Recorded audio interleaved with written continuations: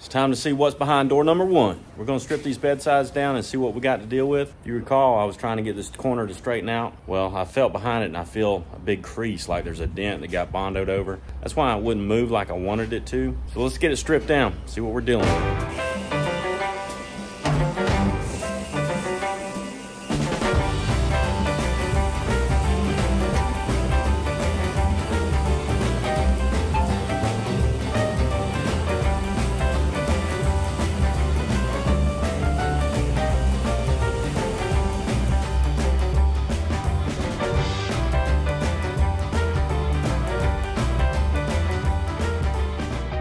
Got bare steel factory primer. This brown is probably lacquer primer, and that's probably sealer on top of it, followed by paint, followed by another layer of paint. Getting into some body filler. I'm sure this whole corner is going to have body filler on it.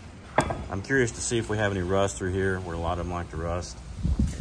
It may be where we have to find us another bedside or two. But for now, we're going to just take it on down, see what the metal looks like.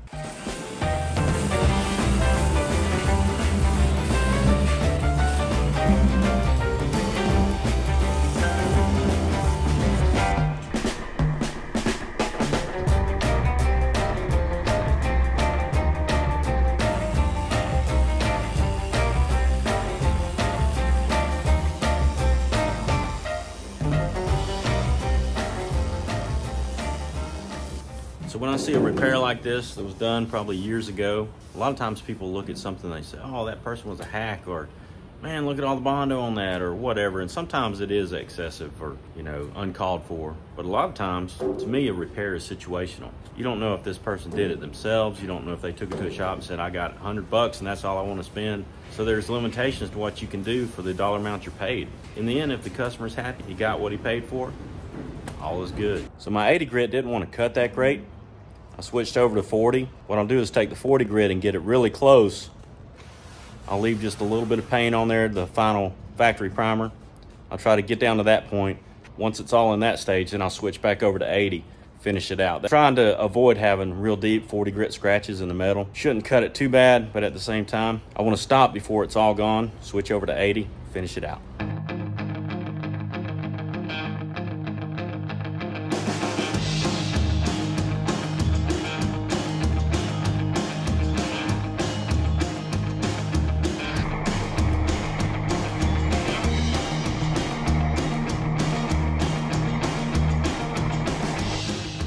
Take a look at this thing. So I've got it in 40 grit right now. I got it pretty close. Won't take much to knock that last little bit off. The reason I wanted to go ahead and sand the outside so I could see how much rust there was, or filler work, or what was going on with the bed. Back here in the back corner, it's got some damage. We can repair that. But overall, it's not bad. It's still not straight, but we've got quite a bit to work with. Very little damage. I'm sure it's full of dents and dings. No big deal, we can straighten that. What I want to do now is flip it over, get the inside of the bed stripped down, and hopefully in primer before long.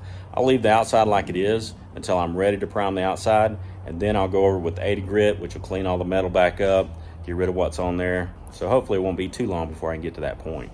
Let's flip it over and play on the inside for a little while.